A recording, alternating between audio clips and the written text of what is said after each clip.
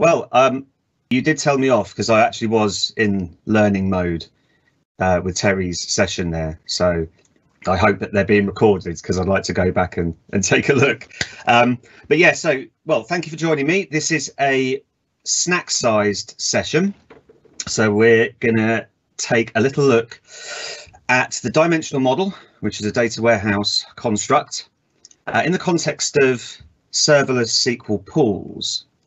So if I just flick to the About Me. So I'm sort of an independent consultant and contractor. I work predominantly with the Azure Data Platform.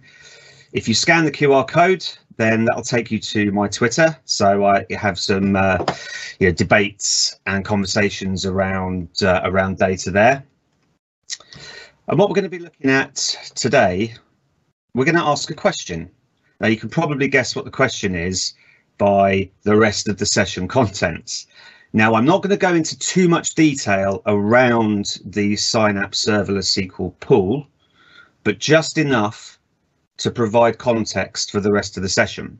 So we're going to look at the dimensional model, how we load dimensions and facts, a little look at incremental loading, how we read that data, and some considerations around the service as well. And as you can see, Data.Toboggan absolutely loves Synapse Analytics.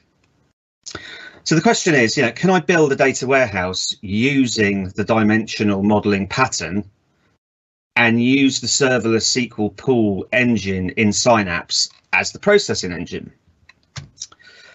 Now, why do I want to do that? And I think this is the crux. The first point is really what I want to make clear is that essentially I'd like to leverage my existing SQL skills. I'm not too much of a Spark developer.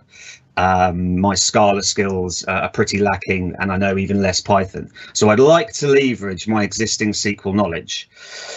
I like to think I'm comfortable with the dimensional modeling practice, and I want to use some of that data lake flexibility and start exploring that a new concept, which is the data lake house that actually Simon Whiteley talks about in great depth.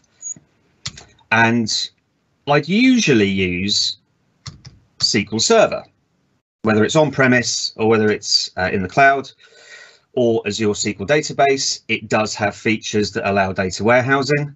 And of course, the dedicated SQL pools. I know we weren't supposed to say SQL Data Warehouse, but we kind of knew it as the SQL Data Warehouse for about 4 or 5 years. So I think hopefully that's allowed. So what's Synapse Serverless SQL Pool? Well, essentially, it's an engine within Synapse Analytics that enables you to read and also write file-based data that's in Azure storage in Data Lake Gen2. It currently supports CSV, Parquet, and JSON. And the most important aspect of the service is that its cost model is not based on how long your queries run or how powerful the service is set at. It's how much data is being processed, how much data is being read and written. And currently, it's around £3.70 for 1 terabyte of data being processed. So if you've got one SQL query and that SQL query reads a terabyte of data, let's say you're doing a group by operation, it's going to cost you £3.70. That's the consideration here. Now, no data is actually stored in the serverless. It's all in the data lake. But I do have familiar SQL objects. I can create a database. I can use SQL to write data transformations. I have some inline functions and also stored procedures. So some familiar SQL constructs there. Now, the dimensional model is a data warehouse pattern that's existed for many years, where we're essentially looking to divide our data into 2 basic types. Our dimensions, which is our reference data. It's our labels, it's how we want to measure things, and our facts, which is a measurement of a business process. I've used the example of sales here, but it could be customer activity. It's also known as the star schema, a very popular term. Now, setting up the Synapse environment what I need to do is I can create a database in the serverless SQL pool. I can create schemas to logically separate my objects. And I created some credentials so that the service can access the data lake. I'm going to create a data source which points to the location in the data lake where my data is stored, and my file formats. I'm creating two file formats here. One is Parquet, which is a columnar file format to store the data, but that also stores some schema information and some stats, very useful for big data workloads, and a CSV format because that's my source data. I'm reading from CSV. Now, when I'm creating objects, creating external tables, which essentially means the data is stored in the data lake. It's not stored in serverless. There's my location, there's my data source and my file format. And it then enables me to query the data stored in the data lake using a select query against that table. When I'm loading the dimensions, I'm going to use SQL. I'm going to use constructs that I know and understand, a row number to generate a surrogate key.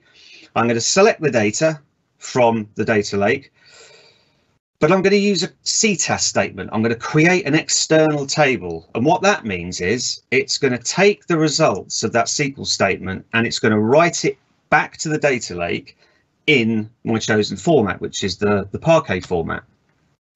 And essentially what we can see there, we can see the folder structure and the Parquet file being created.